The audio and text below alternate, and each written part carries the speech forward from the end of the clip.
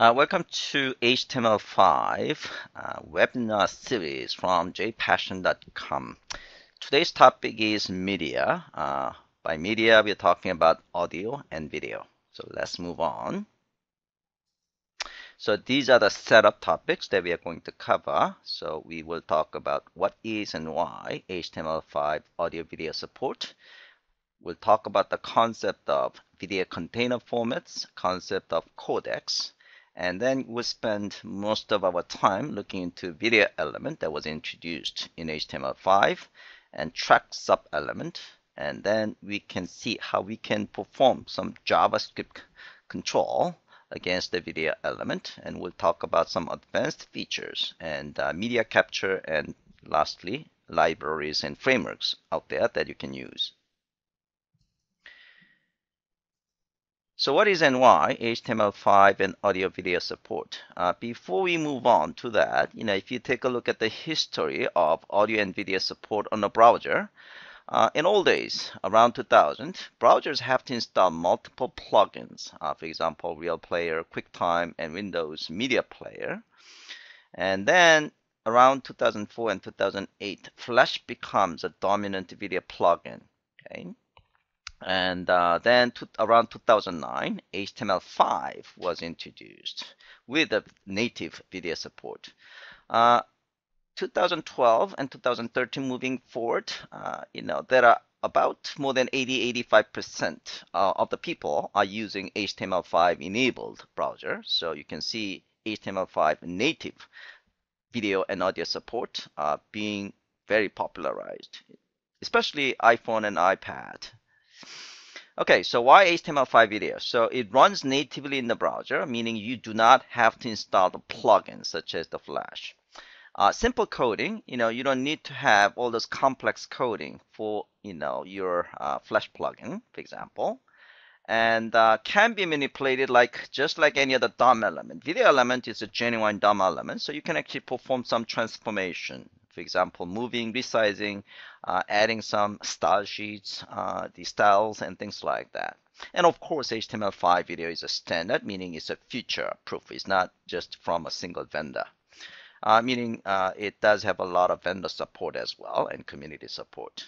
And one good reason, especially from iPhone, iPad users, is that iPhone and iOS devices, iPhone, iPad, do not support Flash, meaning HTML5 is basically only option that is available for performing videos and audios. All right, so HTML5 introduced these two elements, audio and video tags. Let's talk about the concept of video containers and codecs. So when you see a file named as MP4 or AVI, those are containers, video containers. So those container file contains three things: video stream, audio stream, and metadata. And this video stream and audio streams are combined to play video. And the metadata includes subtitles, titles, the covering art, and captions, and things like that. So a combination of these three data will make a container file. So when you see a container file, for example, MP4 file, video file.mp4 or org, videofile.org, OGG or OGV, yeah, it should be OGV, or WebM. So these are the container format. So this container contains video stream format and audio stream format. So the MP4 container is using H.264 video codec. By the way, whenever I say video stream format, I'm talking about video codec format as well. Okay. So MP4 file is using H.264 video codec plus AAC audio codec or audio stream format. While OGG, the container, is using Theora video format and Robus audio format, and WebM is using VP8 video format and is also using Robus audio format. So this is the container, and this container contains video stream format or video codec based on this particular format and this particular audio format. Okay, so that is the video container file format. All right, now video codecs. So we talk about video codecs such as H.264 and Theora and WebM here. Okay, the problem of video codec is that there is not a single codec that is being supported by all browsers at this point because of some licensing issues, especially H.264.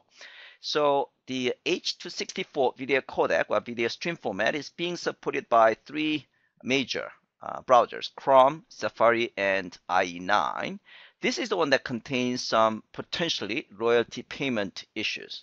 In general, you don't have to actually worry about it, for public information, public video, but it might actually charge a company if the company has some commercial videos that are being accessed by, the public. Okay, so it does have some royalty payment issues. That's the reason the Safari doesn't support H.264.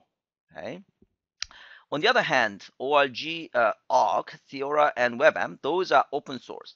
Okay, so they are supported by Chrome, Firefox, and Opera, and WebM also being supported by Chrome and Firefox, Opera, and IE9. So as you can see, there is no single video codec that is being supported by all browsers, and that's an issue. Fallback options. So one option you can use is to use multiple sources in your videos so that, if a browser does not support a particular format, it will fall back to the other one. And you can even actually fall back to all the way to Flash for older browsers which do not have HTML5 capability. They could actually disregard, they can ignore all the HTML5 video tags, and they can just go to Flash if the fallback is being used as a fallback. Flash is being used as a fallback. All right, there are few tools out there. Most of these are in fact the open source, and you can actually, these are mostly the encoding tools or transcoding tools. Okay, so if you have the MP4 file, if you want to convert to AVI, if you want to convert to WebM, you can use these tools. All right, so let's do exercise 1. So exercise 1, what we want to do is we want to actually check the browser support of a few the video files. So what you want to do is, we want to see whether Chrome is supporting MP4, ORG, and WebM. Okay, so if you actually go to this, and let's check whether I'm using Chrome at this point, and Chrome is supporting. By the way, whenever I say probably, that means it's supporting it. Okay, so it's supporting MP4. It's supporting ORG, and it's supporting WebM. Okay, now I want to try with Firefox. Okay, so I'm going to actually open Firefox.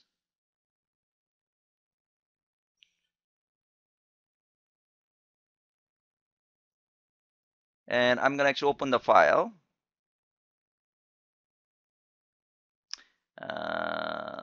Lab, HTML5, and media, and sample HTML5. And the one I'm actually trying is this one, template type. Okay, so I'm testing Firefox to see whether it can support MP4 videos. It should say no because it doesn't support it. Okay, but it does support ORG and WebM. Okay, now let me try Internet Explorer.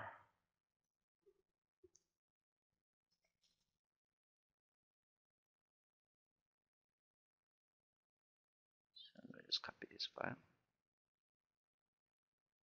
There you go.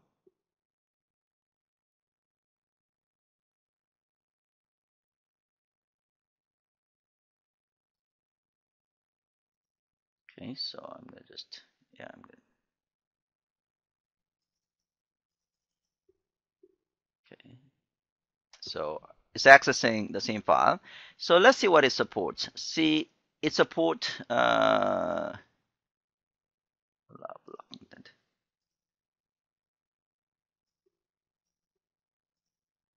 I'm not sure why it's not displaying it.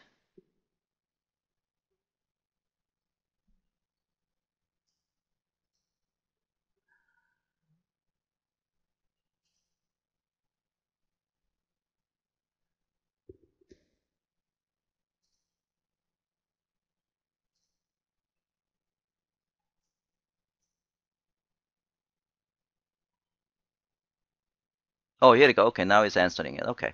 All right. So it does support MP4, but it doesn't support org and it doesn't support WebM. Okay. All right. So that's exercise one.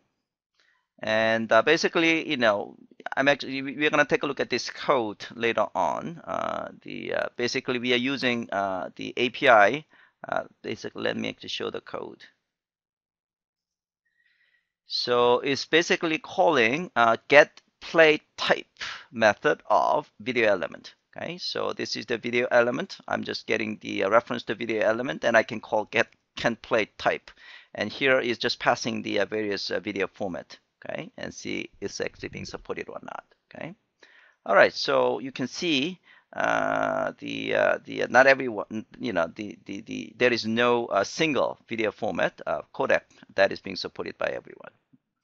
That situation might actually change moving forward with the H265 and others. Okay, but that's for the future. All right, so let's move on with a video element. So this is a single source. So here I have a single source called the movie WebM. And if you say controls, that means it does have controls. And this is a fallback. If the browser does not support a video element of HTML5, and this message will be displayed. Now, as I said before, because there is no single video format that is being supported by every browser, you might in fact have to provide a multiple sources. So here, I'm actually displaying this video with this width and height, and also provides the controls. And now I'm providing multiple sources: MP4, org, and WebM. And as a fallback options for those browsers which do not understand HTML5, I'm falling back to Flash. Okay. All right. Video element the attributes. So you can have a controls.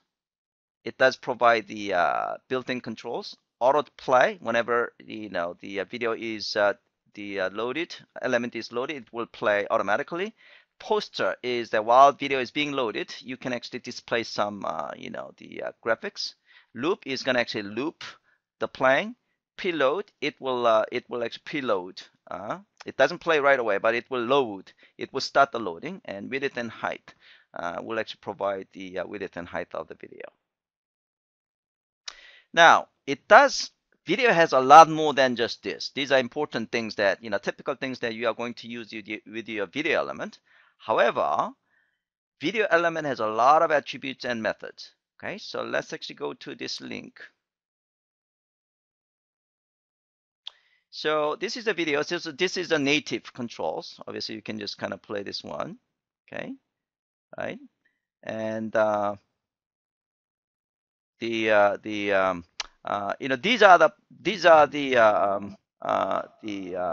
method you can use. Okay, so and these are the properties. You can see current time property is actually being incremented, right? And if you actually select the mute, this is false. Okay, so if I actually change, let me see whether I can change this one. True. Oh, I can change from here. So if I say mute true, then it's muted. Okay, it's changed to true. And if I mute false, then it's changing back.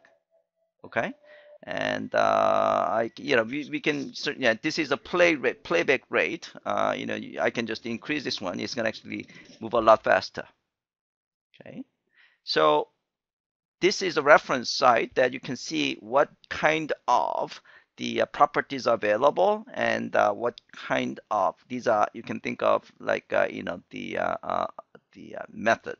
Okay, so I can change the volume, and things like that. So I'll let you actually play around this one in the hands-on lab. Okay, all right. So exercise 2, let's go to the exercise 2. So this is the single video source. So let me just go to here. So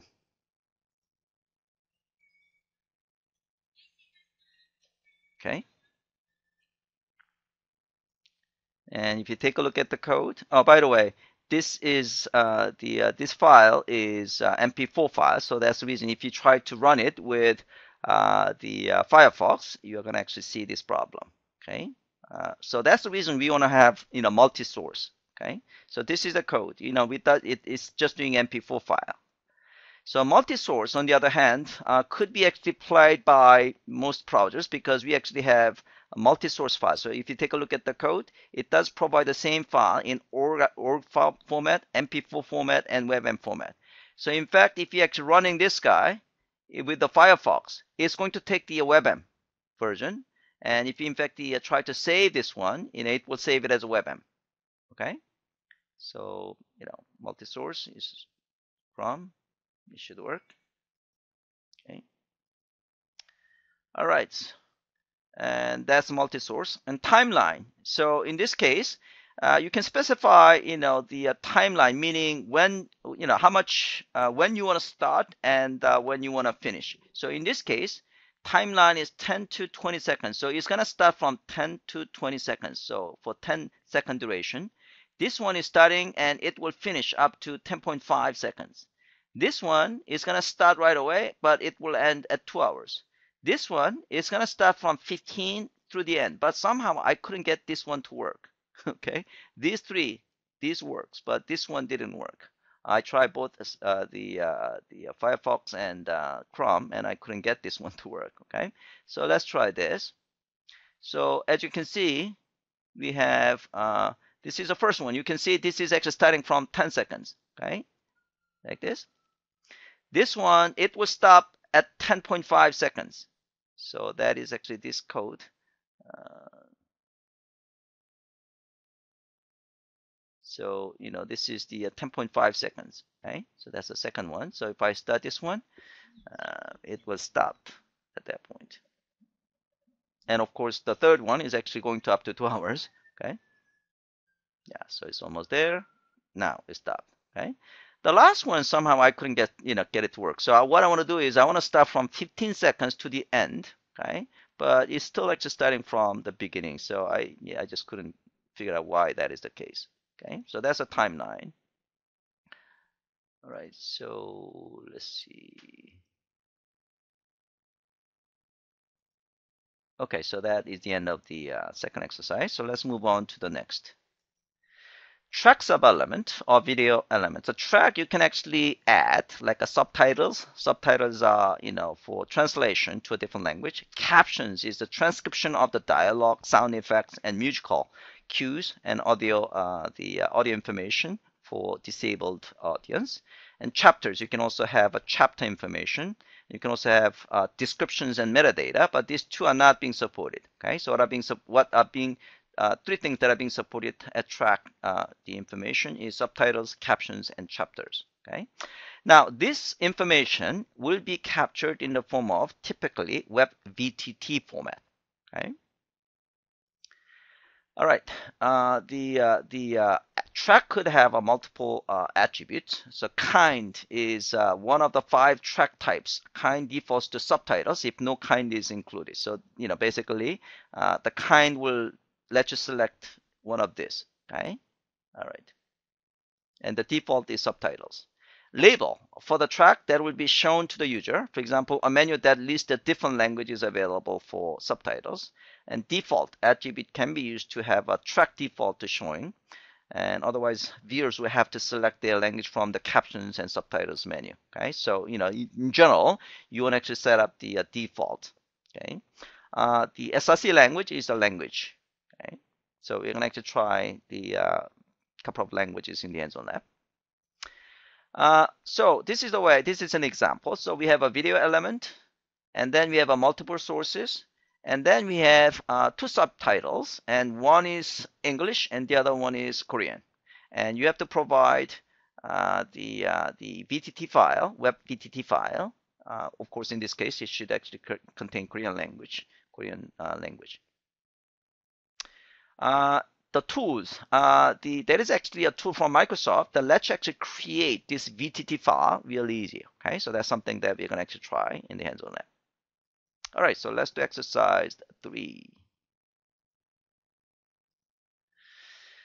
Now, you have to the reason so you have to actually start the web server because you cannot access the VTT file from local file system. This is actually single origin policy constraint imposed by the browser. Okay, so we're gonna actually start the HTTP server Python version, which is very simple to use. So, go to HTML5 Media directory. That is a hands-on lab directory. So I'm gonna actually go to H5 HTML5.